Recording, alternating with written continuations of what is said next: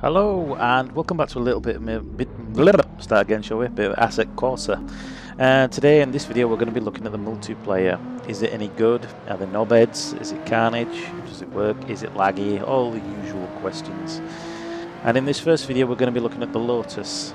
And funnily enough, in this time trial section I actually felt that was driving really slow. But here we go, this is my actual first multiplayer race online. Revving away there. Don't know how that guy got away so fast. Maybe he got a booster with a 3-2-1 or the old Mario Kart. So far it seems clean. Nobody's bumped into each other. The cars are really weighty. Honestly, the cars feel really heavy. And it actually feels like when you're driving around on your own that you're driving really slowly. Oh, there we go. There's the first bump and shunt. I think I actually got hit by a guy who actually got hit by accident. I don't think that was intentional. Yeah,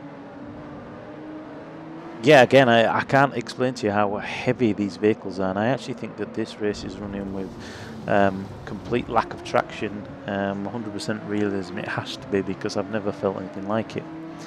And while there's no actual physical damage apart from windscreens, you can actually see that there's damage on the left, and I got shunted up the arse, and it's actually going to get worse. Actually bump into this guy, then I lose control, get shunted, and as you can see, looks like my left axles are absolutely fucked, and I couldn't actually drive, and I had to pull over, and that was the end of my race. But yeah, I don't think there was intentional damage done there by anybody, and certainly different from Drive Club anyway. Now this next race was at Spa, or I think it was Spa, or was it Mugello? I don't think this is a Formula 1 car. I think this is one of the Lotuses. I could be wrong. I could be wrong. And I think there was 24 players on there. And down at the bottom you can see, holy crap, a lot of carnage going on here. Whereabouts I am in the range at the minute, I'm 13th. Oof, that was close. Zooming through there. Again, that crash in front of me I don't think was intentional.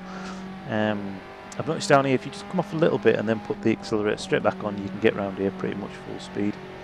There is a little bit of lag I've noticed at that section, but that may be because I'm running everything on max, 24 cars, so it may be a little bit laggy. And I'm also obviously running, I'm recording as well.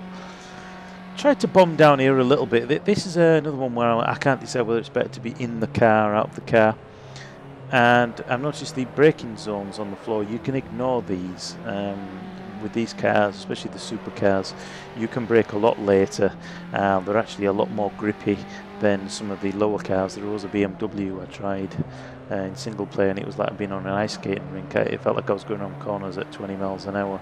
But obviously, you know, it can be quite deceptive. But this is quite enjoyable, to be honest with you. Out of the few games I've actually played online now, I'm enjoying it, especially this Formula 1. I'm enjoying this more than Formula 1 in the Codemasters version, which just feels arcadey. This feels a lot more like a sim. I do wish it jolted you around a little bit more in the cockpit, or there was a visor, just to add that extra little bit of realism. But so far, enjoying it.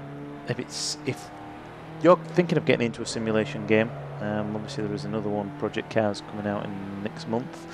Both look very similar from the comparisons that I've seen.